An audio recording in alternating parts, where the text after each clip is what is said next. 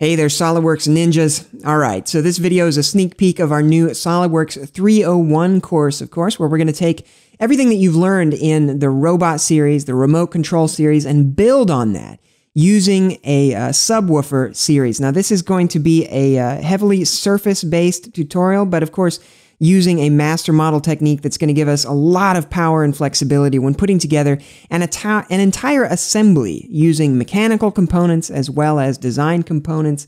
It's going to be a lot of fun. So stay tuned. Definitely head over to cadjunkie.com for full access to the entire library, or just check out this series directly. And yeah, we'll see you. Talk to you soon.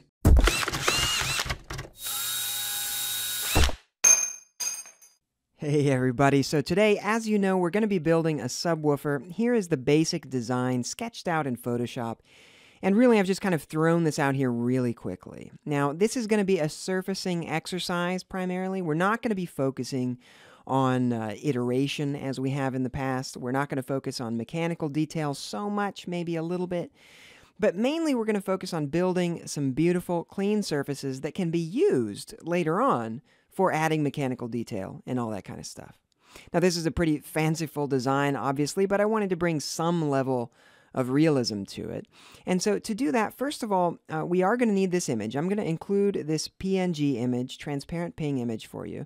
Another thing I'm going to include is a low opacity PNG as well, a nice, very, very transparent one that we can use in SolidWorks, and it's going to look great. It's just going to make life look really nice in SolidWorks as we're working. Okay, the other thing you need to do, and you have to do this on your own, first of all, head over to GrabCAD, and if you don't use GrabCAD, I definitely recommend it. You should sign up and get a basic membership, at least so that you can download some of the free models that are out there, like this one. This is a very cool one. You just go up to the Search tab and type in SolidX. That's S-O-L-I-D-E-X. Then down at the bottom, you'll see there is an 8-inch SolidX subwoofer. That is what you see here. It's an incredibly detailed model. It is a lot of fun to work with. You can see the cross-section of it here. They have it all in there.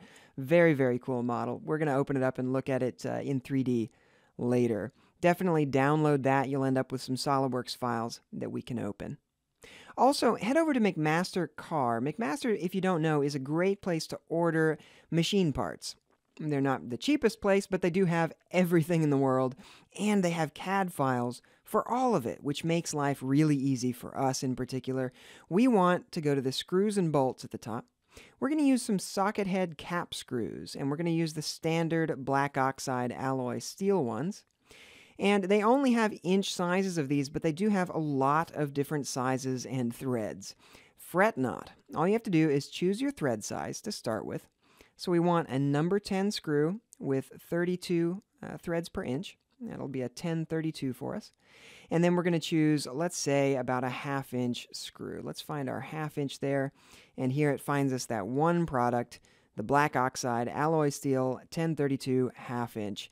And if we click on the part number, then down below that, this little drop down has a CAD button. You click that, and all of a sudden, like magic, you've got the 3D SolidWorks file as an option.